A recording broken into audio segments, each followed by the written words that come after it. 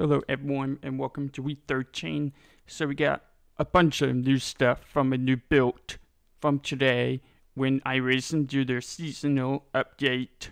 So we're coming up to season 2 of 2023 of iRacing, and we got all the new content. So we're going to start off with the late model stock, which is a very regional course to the Carolinas.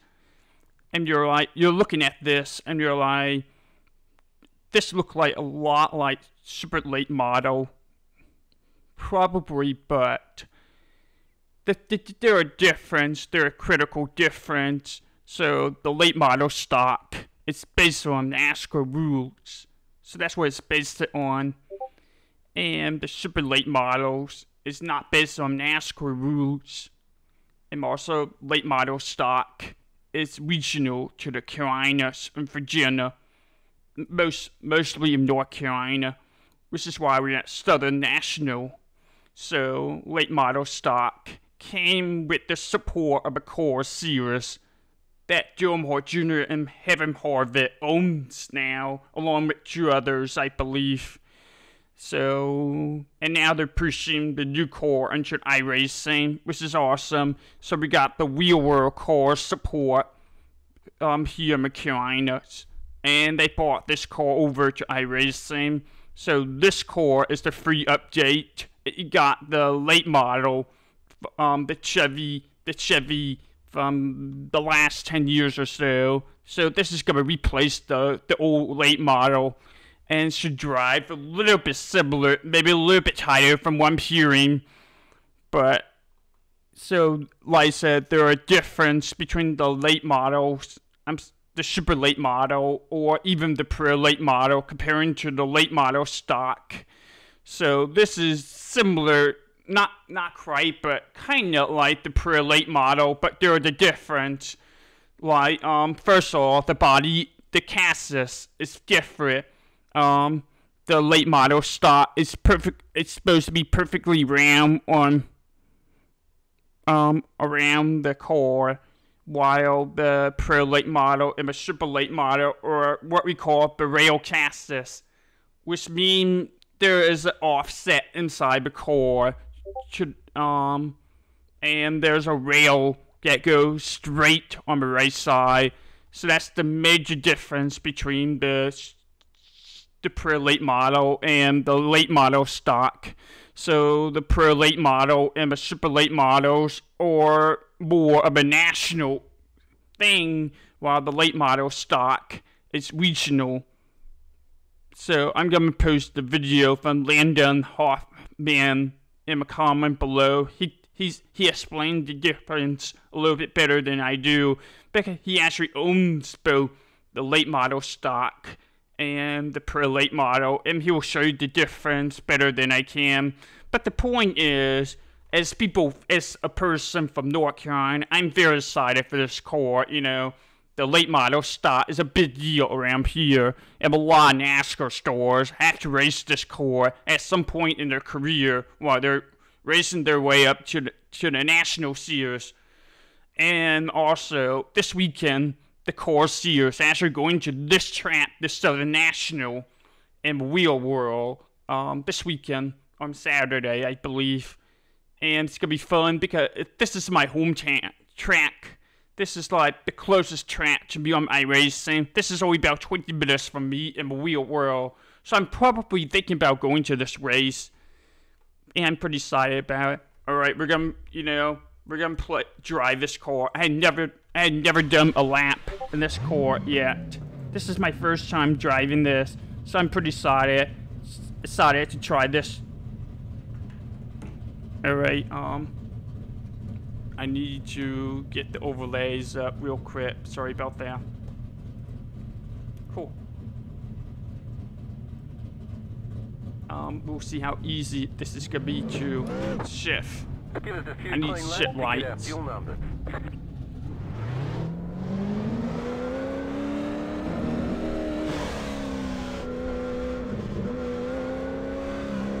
This is actually not the easy for a deaf person to drive, because mean, it doesn't matter because you shift up to the 4th gear. But this is not going to be easy core to drive for this deaf person because you actually have to shift upward on restarts. So I think the restarts in this core is going to kill me. But thankfully, this core is going to the series that iRacing is going to put this core in should be caution free. I think like the old late model series was. So that shouldn't be too big of a problem, I think. Let me tell you, this core drives amazing. It drives well. It feels good. It probably sounds good to you guys. I've been hearing a lot of people liking the sounds of this core. It drives pretty easy comparing to the old core instead of that little twitch. But again, I think this setup is a little bit tight, which is fine because I like it a little bit tight. I don't like loose cores very much. I can't drive loose core very well. So yeah, this car feels great. I think this is gonna be fun. I think this is gonna be fun if you can find the right people to drive with. Trying to get a little bit order on gas. I think I was kind of driving 80% till now. So this core is supposed to come with the new Gamma's model, but they canceled it at the last minute. So we're on the old Gamma's model for now. But supposedly this core is gonna come with the new Gamma's model at some point. Probably in a future patch.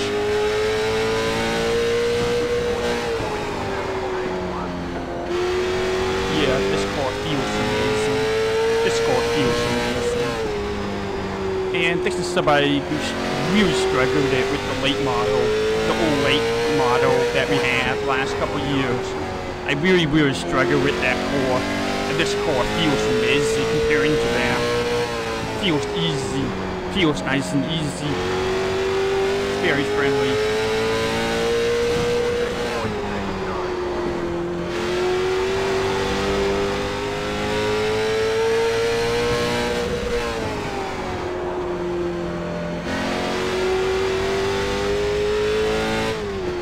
I'm sure I didn't get 100% there, but I was pushing it a little bit toward the end. It feels amazing. I love it.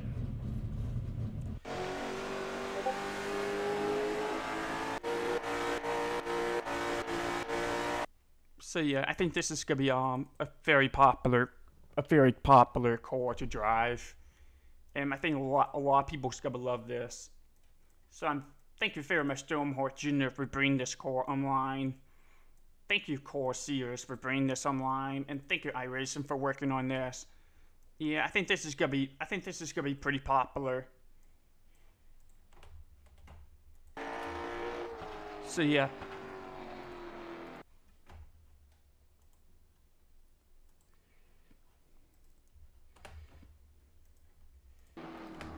So yeah, this core feels amazing. I think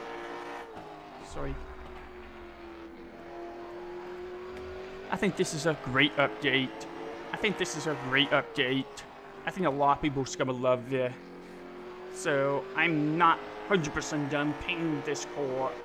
I believe the Big Evil designs are coming out with the new templates to make the nose look better. So I'm gonna be using their templates whenever they come out. But other than that, I think I'm gonna stick with this look for the new core, the new late model stock. So like I said, it feels amazing, it drives amazing. It's a great update, in my opinion.